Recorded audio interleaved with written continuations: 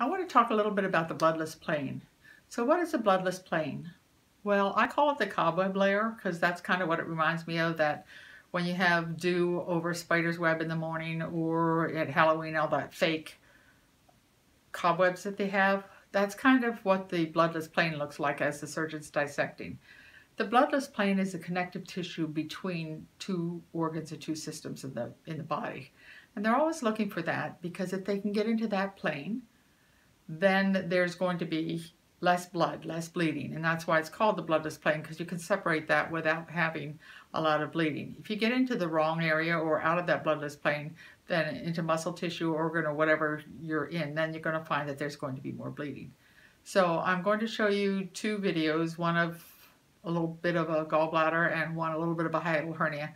And what you're looking for is that cobwebby looking layer, and you'll see what I mean by the bloodless plane.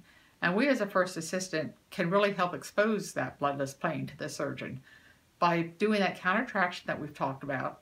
As we're pulling it, that bloodless plane will sometimes show itself because we're giving a little bit of tension and the tissues, the two organs start separating a little bit.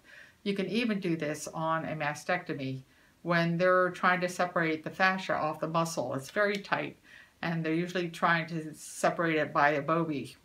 But if when they're taking it off the muscle, if you take a lap in your hand and then you take that hand with the lap and you pull against the muscle as they're pulling against the specimen that has the breast and the fascia attached to it, you're going to see that bloodless plane will develop and their dissection for that will be much quicker. So let's take a minute here to look at a couple videos of bloodless plane.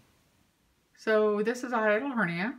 And if you watch it, you're going to see how he's looking for that bloodless plane. Look on the side where he's pushing it with a harmonic. And you're going to see that little white gossamer on the very left between the two left graspers. Right there, that white plane. And you can see how he's dissecting there. And you don't see much bleeding. We're going to watch this a little bit longer, just because there's another one that you can look at up in the apex of the hiatal hernia here. Now look in that V up at the top at the apex there, and as he dissects, you're going to see there, see that white cowboy right there? That's the bloodless plane right there. There's a really good shot of it, and we'll just freeze it 1 second and look at it. See there? Perfect. So this is a lap chole, and the surgeon's being very careful to find that bloodless plane. Look at the liver bed and see how there's no cautery there, there's no bleeding there. He's been able to find that plane. Sometimes he pushes a little bit and you can see it develop. Sometimes he's cauterizing. See when he pushes there? It brings that plane a little more in view because he's doing the countertraction, which you as a first assistant are doing a lot of time.